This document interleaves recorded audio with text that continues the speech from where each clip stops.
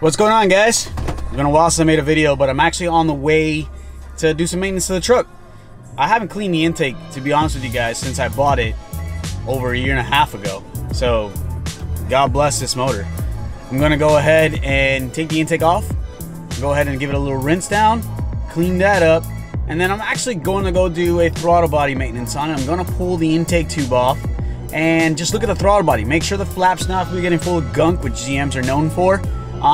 Do some carb cleaner on it, wipe it down real smooth just to improve the response time if it can be improved. Let's go.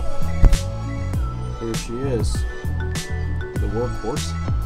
Hasn't really been cleaned in a while, so since now that I'm here, I'm gonna go ahead and give it a kind of little wipe down, kind of get all this nasty dust off. But overall, we're gonna go ahead and pull this guy out, clean this one out, and then we're gonna pull this intake tube off, get to the throttle body, and spray some carb cleaner in there and wipe it down. Let's get started. So we've already taken off the 4 screws that pretty much house the cover.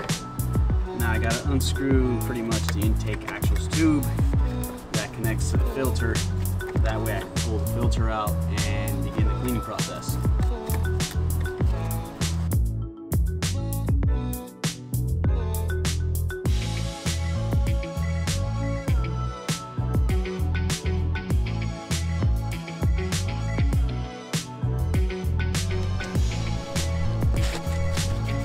Go ahead and spray the cleaner on.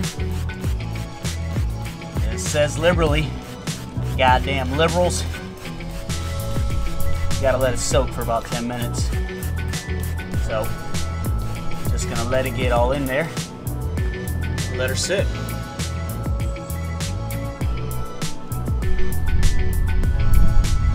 Alright. Intake throttle body's not clean. Reinstalling my hose. I don't recommend using a flat screwdriver because you really can't get it as tight as you should. So I'll be switching over to a socket in a few moments, but just for the sake of having the flat screwdriver here, I'll go ahead and start mocking it up.